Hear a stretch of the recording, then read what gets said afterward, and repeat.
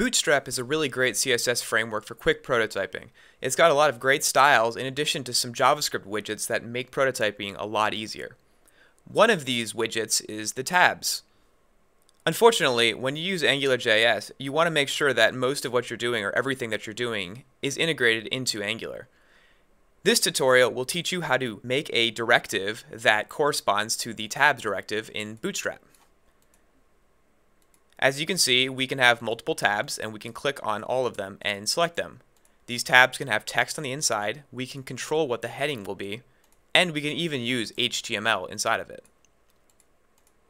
Through the course of this tutorial, you'll learn about things such as scope in directives, transclusion, directive-to-directive communication, and much, much more.